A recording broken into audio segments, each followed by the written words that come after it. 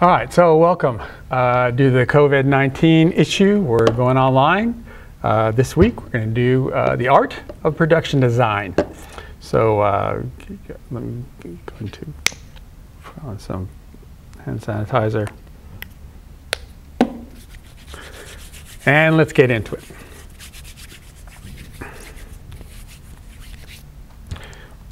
All right, so production design, the department is led by the production designer. All right, they're the person responsible for the entire art department on a production.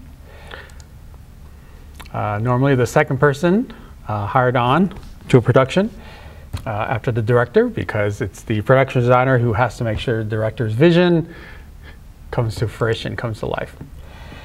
So they work from the artist concept, we saw that in the Star Wars clip, all the way through shoot and even to the wrap. And along with the DP, or the director of photography, we'll do some photography next. They're in charge, like I said, of executing the director's vision of whatever the script is, whatever the story is. They're in charge of getting that vision that the director has up on the screen for us to pay our $10 and go see the movie. Well, not right now.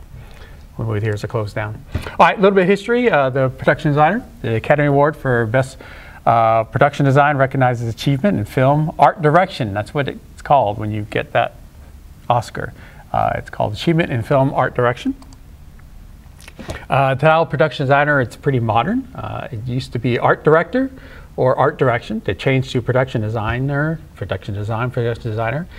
2012 at the 85th Oscars, which, wow, that doesn't seem that long ago, but to some of you that probably seems a long time ago. Pre-1947, the award was given, the Oscar was given for Best Interior Decoration. And post-1947, they gave it to Best Art Director, and they shared it with the set decorator. All right, a little bit of history. Academy of Motion Picture Arts and Sciences there at the bottom. All right, so let's talk about necessary skill sets. Here we go. To be a good production designer, communicator, right? You have to be able to communicate in whatever best way you know how to communicate. You should have an art or some sort of design background. People skills, obviously, because you have this huge staff of people, all the little departments we looked at work underneath you. Flexibility, because stuff happens, right? Not much you can do about it when stuff happens. A true multitasker, not just someone who can drive and text at the same time.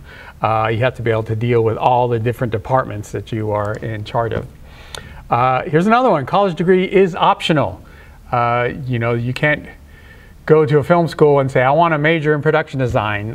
You can major in design. You can major in theater production. There's a lot of other art-centric majors you can major in, but there's no major for production design. There might be some schools, some obscure schools that I've never heard of that have a production design specialty, because you can specialize in cinematography and producing and screenwriting.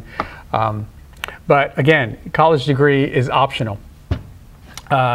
You should have a broad and well-rounded education. Involved in the humanities in some way, some artistic, some technical know-how. Like most production jobs that we found, it's what you know, right? But it's also who you know, right? You get your next job based on your last job. It's a difficult career. It takes a lot of stamina. Have the patience to do thorough research. Ability to change. Takes a lot out of you in terms of schedule. You have to enjoy very long hours. Because of the nature of the work, being on the road a lot. Ability to work well with a lot of people. Be totally collaborative. You need to be able to be creative, and you need to be able to be organized. You have to be creative, but you have to be great with money. Not fearful of making choices. To listen before you jump to a conclusion and just barge right ahead and do something. Understand the project as a whole, but not to try to think about it all at once. Because the amount of things that you're responsible for on a film can be quite overwhelming if you try to indulge all of it at one time. Disaster strikes daily, kind of, and you kind of, well, as you get more and more mature and more experienced, you can figure out how to work yourself around that. It's very important to understand what the camera sees. And I think that means you really have to have a good understanding of camera and lens work. And it's very important to understand that the camera is not the same as your eye, and you have to simplify things in a way that you can interpret them. I always felt that I had to pick my path and go towards it, and that's not at all how it happened. My path evolved as I did, and I never could have guessed that I would be a production designer. So, just like everything says, people mentioned, you know, some sort of background in art, humanities, being able to work well with people, being able to be flexible, being able to be good with money. It's the jack of all trades job, because you're in charge of everything it takes to get up onto the screen. And when you think about everything it takes to get up on the screen, it can be daunting, like you said. You take it one task at a time. The most important thing is to get sort of as broad an education as you can. Get a really well-rounded education early so that you know a lot about a lot of things. I actually like the idea for a production designer that they have a university education and that they've studied, you know, art, architecture, but also literature and the history of art, the history of design, the history of interior design, the history of architecture, the history of sculpture. I mean, you should know Carl Jung, you should know Joseph Campbell, you should know architectural history, you should know contemporary architecture, you should know furniture design. Theater and drama and English. How to draw, how to read a picture. You should know, you know, it's never ending. each show is like this incredible research project where we're trying to become experts as fast as we can. These things require just a real intimate knowledge of all sorts of things. Go have adventures, go travel the world, go be curious about everything about art and architecture and cultural anthropology, and don't lose the curiosity. Travel, look at the choices people make in their lives. Keep honing your skills, but keep experiencing life and the world, and somewhere along the way you'll discover if you want to be a production designer or not, because I think you wind up there because ultimately it's the place you're supposed to go. Great advice there from all those production designers, assistant designers, set decorators who've gone through the process and discovered that they wanted to be production designers. But you heard them, right? Broad and well-rounded education. That doesn't necessarily mean a college education. It means a life education as well.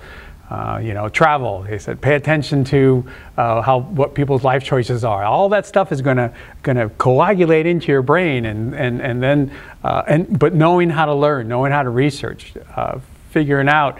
Okay, last week I was on a science fiction film and I had to design these sets for Mecca that didn't exist yet. And next year I may be on a Victorian 18th, Victorian England set, designing cars that, or not cars yet, but designing things that I had nothing to do, didn't know anything about, but I had to research and figure out and learn about it. So learning how to learn, well, that's kind of what you're learning in college, is learning how to learn, or learning how to study. But broad and well-rounded education, not necessarily college education, a life education, but in college is a great place to, if you can afford to take the classes, well, to get that broad and well-rounded education. So what is good production design? Production design should serve the story first and foremost, right? If it's not on the screen, if it's on the screen and it's not driving the story forward somehow, it doesn't belong on the screen. It's not serving the story. It needs to serve the characters as well. If the production design doesn't, the costumes that the characters are wearing doesn't fit the production design, then something went wrong there. Some lack of communication happened. So it's got to serve the characters of the story, not necessarily the actors. Production designers can put actors through hell, but it should serve the characters in the story, which are driving the story forward. Good production design doesn't draw attention to itself by waving, big old flags saying, "Hey, look at me! I'm in a movie. I did this really cool effect. Aren't I bitching?" It shouldn't do that. It shouldn't draw attention to itself, because there's an old adage: if the audience is noticing, the costume design, or noticing the production design, or noticing the sets, then they're not really paying attention to the characters and the story. So you don't want to pull away from the audience. You want to add to the experience for the audience. There's another clip. When you see a movie and it's really, really well designed, you You can't imagine that film taking place anywhere else. Good production design, for me, has to move you and transport you to a place that you become immersed in. When you're so engrossed in a movie on every level, the story, the characters, the visual of it, that you're not paying attention to the technique of it. I hope that I'm not looking at it as a decorator. I'm hoping that it's much more subliminal and that I'm affected much like an audience is. I don't want to be distracted by the environments. I want to just be invited to disappear inside of it. The best production design you don't notice. The look of a film and how it fits the whole movie is very important. It can't just be standing out on its own. I don't usually go for very operatic sets that don't seem to fit the scope of the film. What I find most notable is when it just is a quiet backdrop for the actors and that the whole project is incredibly cohesive. I'm not interested in design that beats you over the head. I'm not interested in a film that cries out, look, you know, I was designed. I'm not kind of interested in that flamboyant, you know, theatrical design on the whole. So I look for something that works with the script, tells you something about the characters, gives you insight into them without bludgeoning you. I'm not necessarily drawn to the ones that are sort of bonk you on the head and say, look at me, I'm really special. Well, for me, I like to see a world that is new and fresh and been created especially for the movie. Like any other art medium, it's very subjective and personal. And I think for me, there's always a moment when it crystallizes and I'm watching something and I think this is, you know, really, really incredibly done. And many times it's often not because a production is sumptuous or you know, rich in period detail, but rather that everything just feels right. What the set decorator does is there just to be there for the story, to support the actors, to support the storyline, to support the characters in whatever way it needs to, but never overpower them. If it moves you, if you believe it, if it was serving the story and the character, then you get me.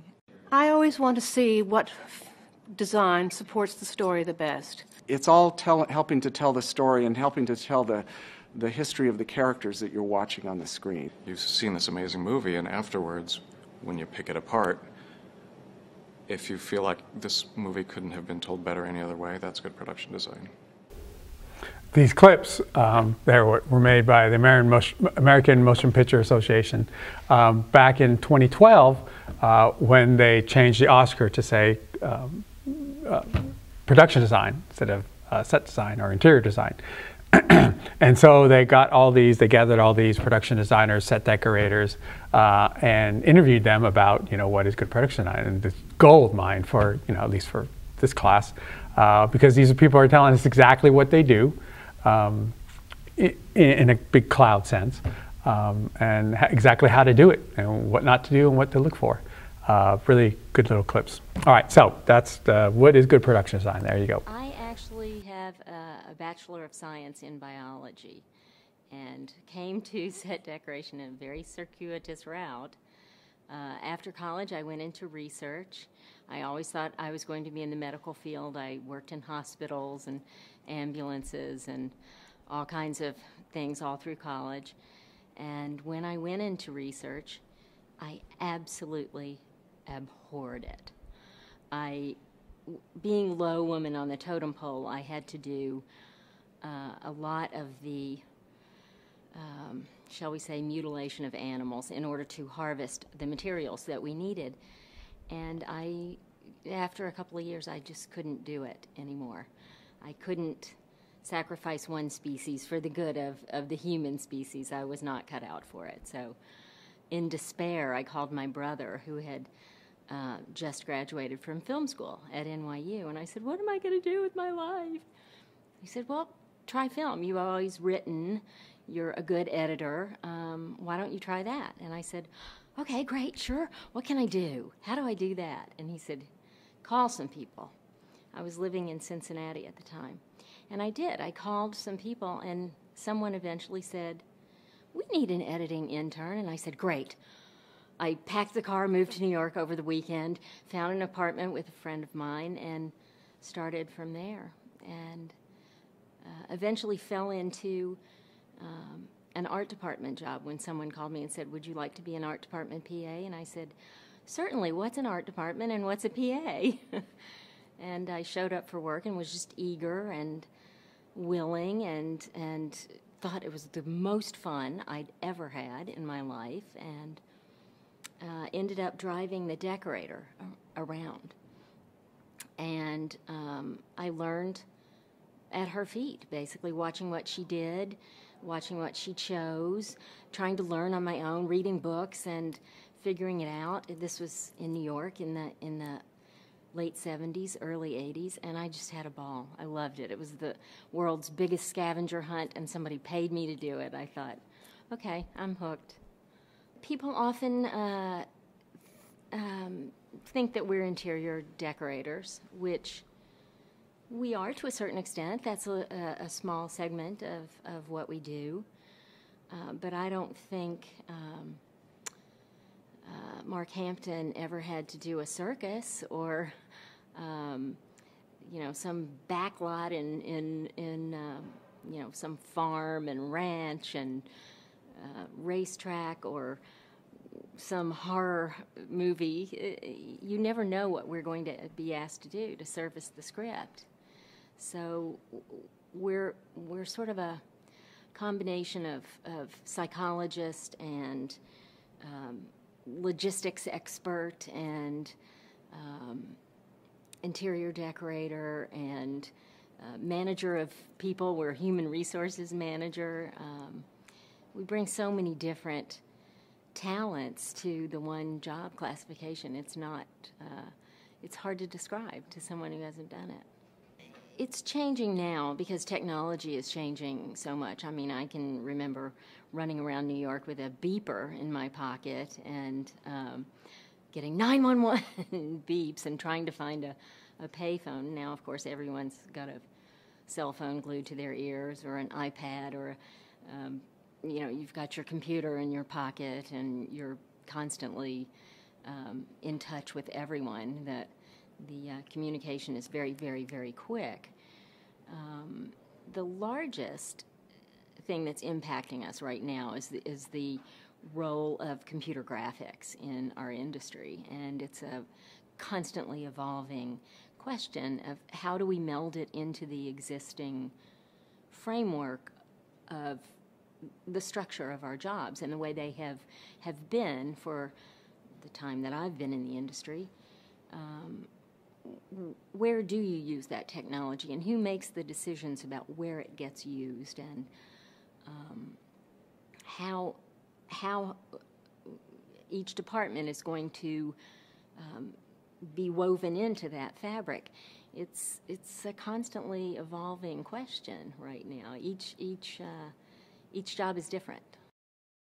Leslie Pope's story is a really good example of, you know, you never know where you're going to end up in life. I mean, you guys are all pretty young, and you're deciding what you're going to study now and what direction life's going to go in, but you know, life is really good at throwing you curveballs, and just when you think you've figured out what you want, something new will come along. You'll find that the film industry is filled with a lot of people like that who came to it circuitously, through the back door, through the side door, or, you know, with the eyes wide closed. And I love Leslie Pope's story about that as well, which is really good about the text that I assign, in that every person in there is, you know, they're relatively successful in the film industry, film and television industry, and they're getting to tell their stories about how, you know, how they do what they do, why they do what they do, and a lot of times, you know, the surprises about how they ended up there in the first place. So, interesting point. All right, let's talk about the hierarchy of the production designer. So on top, the department head, or the production designer, in charge of the entire art department. Underneath them, they have the art director and the set decorator. The set decorator is an interesting job because the art people they make the plans. The construction people build it. The swing gang will bring the furniture and decorate it. But the set decorator is the one who takes the drawings, takes the ideas from the passed down to him or her, and actually goes and finds the stuff, or has to have the stuff made. If there's a typical chair, a chair that needs to be made that doesn't exist, they can't find it anywhere in any prop house, in their backyard, in any furniture store, then they have to have something made. Well, that's the set decorator's job, is to gather that stuff up. A lot of times they're just going to all the prop houses, all the places where they can, the rental shops, and picking out, tagging things that they need. And then they have a crew that goes and gets it for them. Underneath the set decorator, you have the buyer. So if they usually just have a really big credit card, and they're going and buying stuff that the set decorator deemed they needed. A lot of times they're making their own creative decisions about, well, I know what color this handkerchief that's going to hang on the wall needs to be, but I don't, exactly. A lot of times they'll buy one of each, or they'll buy a whole bunch of one. They'll make that command decision, bring it back to the set decorator, where they say yes or no. Back to returns it goes, and off to buy more. So fun job if you like to shop, buyer. Underneath them, there's also the lead. The lead is actually kind of equal with the buyer. The lead is in charge of actually moving the stuff, moving the furniture and not the props, the furniture and the set decorating, everything that you see on the set, the lamps, the light switches, the chairs, the little dinguses things, the little tchotchkes on the walls. That is up to the lead and their workers, which are called the swing gang. A lot of times they'll pull in, the day before a shoot. They'll dump everything onto the set. The set decorator will say, okay, this goes here, this goes here, and get your drills out, get your hammers, get everything ready. It's done. Swing gang goes out. They go on to the next set, or maybe they go to the set that they're shooting at yesterday and they wrap that set, meaning they take all the stuff down, they put it in the truck, they return it to the prop shops, they return it to the rental houses. And then they're off to buy, to gather the stuff for the thing that's going to be shooting the day after that. So the swing gang, it's an entry-level job because you use your back a lot. You need to be able to drive a big truck. But it's a great entry-level job if you want to get in on the art department, because you are hands-on with just about everything that is going to be on a set. You are hands-on. So that's the swing gang. Another interesting job is the on-set decorator. This person is part construction person, part designer, part furniture mover, because on the set, while the set is being filmed, they'll have usually one or two person for the art department called the on-set decorator. And they are in charge of everything that's on the set that isn't a prop, and it isn't a light or a piece of equipment. Meaning that if a chair needs to be moved, they're usually the ones that are going to move it. Or that lamp needs to be moved 3 inches that way and it's attached to the wall. They're the ones that need to unscrew it from the lamp or from the wall and screw it somewhere else. They're in charge of everything on the set. And you've heard that term hot set before. Well, that's usually the on-set decorator saying it's a hot set.